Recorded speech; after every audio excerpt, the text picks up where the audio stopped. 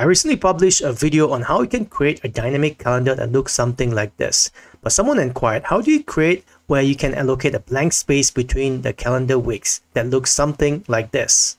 Well, this is how you do it. For the very first week of the calendar, you're going to enter this formula, which essentially creates the date timeline for that first week itself. For the first day of the second week, you're going to use this formula here, essentially adding 1 to the last day of the first week itself.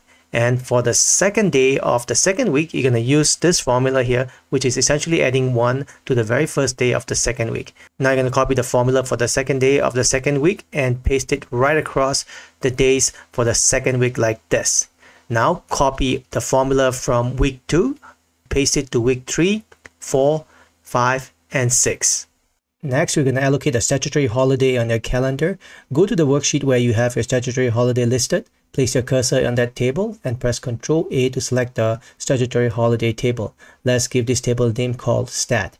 Now navigate back to your calendar worksheet and then select the first 3 weeks on your calendar and press Ctrl G, Special, select blank and click on OK.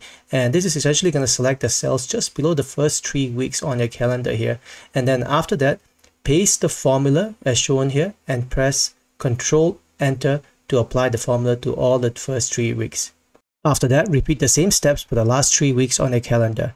Select the last 3 weeks, Ctrl G, Special, blank, OK, and paste this formula and press Ctrl Enter. And then you're done.